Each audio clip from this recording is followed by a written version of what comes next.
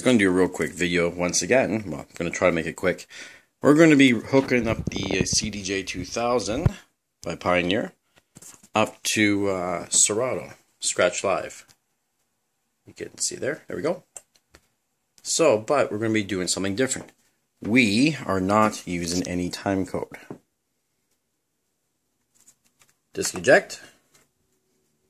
There's nothing. That's because we are in link mode. As you can see here, and sorry for the reflections of the light, but we have access right to there. So load it up. There's our waveform. We can needle drop.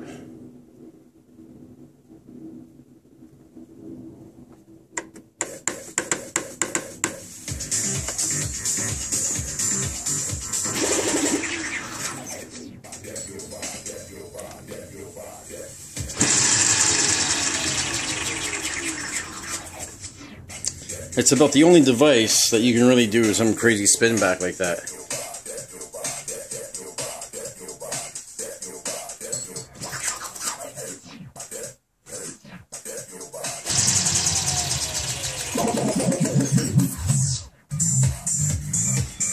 Okay, enough of those tricks.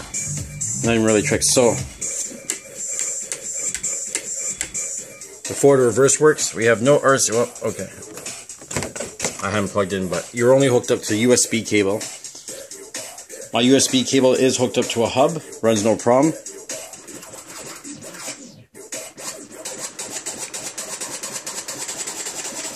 There's no latency at all.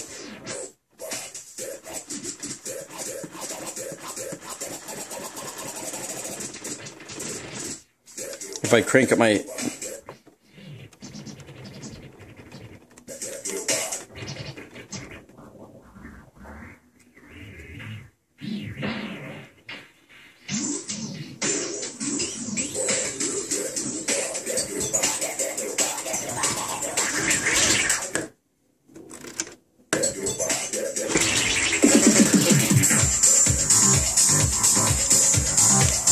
course, pitch works, the reset works.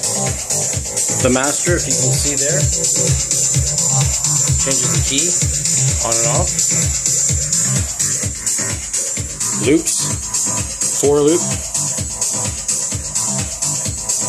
cut it in half.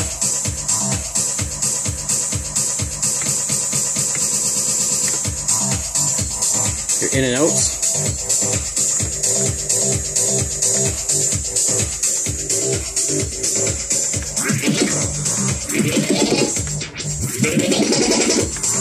That works. Next track. We only got control over 3 hotkeys.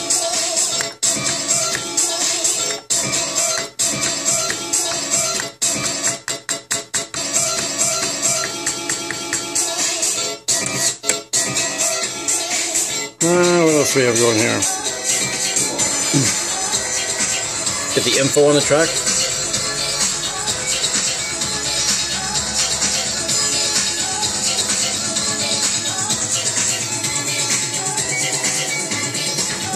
Change the tempo, wide.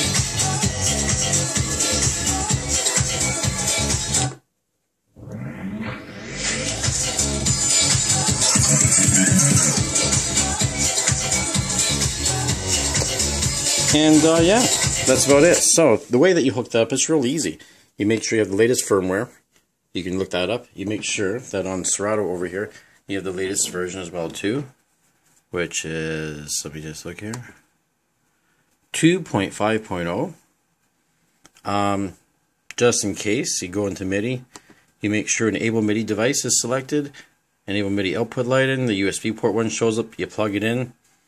You know what, it works fine. And as you can see, I have on this side here, I am running the time code on that, so this is altered. You still need an SL1 box, of course. And this is an older unit. Works fine. Needs timecode. The disadvantage of timecode, of course, is if you don't burn your own, you only have, look how many minutes you only have.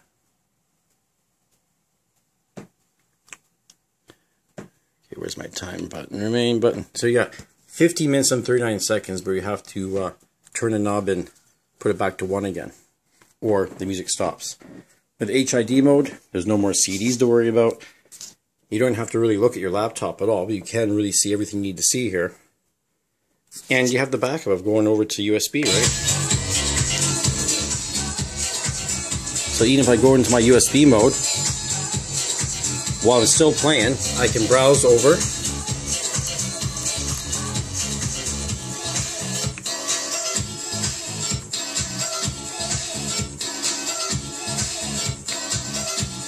And you can load up your track. So I don't have the audio hooked up, but if I had my audio cables hooked up to my mixer on another channel, or this, you know what I mean, I could just simply start it up and mix in the next one. So I could mix between Serato and CD if I wanted to or ever needed to.